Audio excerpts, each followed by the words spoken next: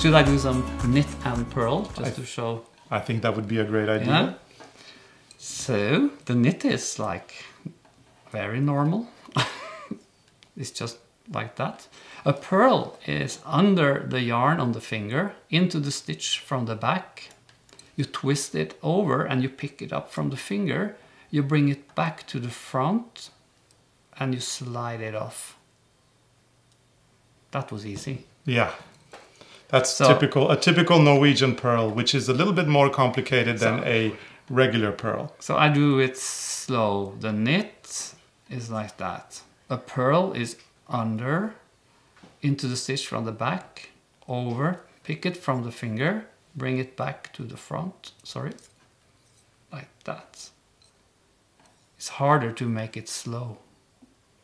When you do it quicker, it's much smoother. Yeah, but Arne has a tendency to knit a little bit fast, and if you start thinking that he's going too fast, do not despair and don't worry. Remember that Knit Stars has a tour in the beginning where you can see exactly how to speed it up if you think it's too slow, or slow it down if you think it's so fast. So it should be okay for you to do this on your own so that you can sit down, relax, not stress too much, and get the speed that you need. But anyway, But you see, when you knit and purl this way, the yarn is always on the finger and you're not moving your finger.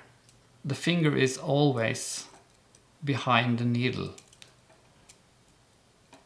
Is it like when you do continental, or I think you do something like this, and the finger is up in the air and you have to move the yarn. And the finger. I can't do it. It's horrible. So, like my grandmother said, put your finger down and knit. Don't put the finger up in the air. It has no purpose. It's like a waste of time. Just put it down and pick directly.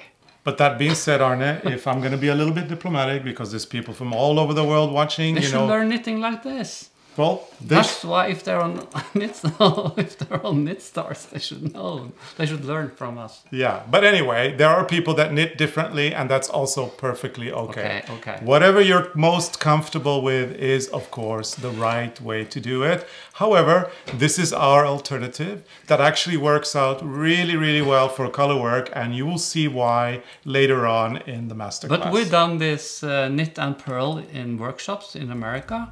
And some people, they say we have changed their life.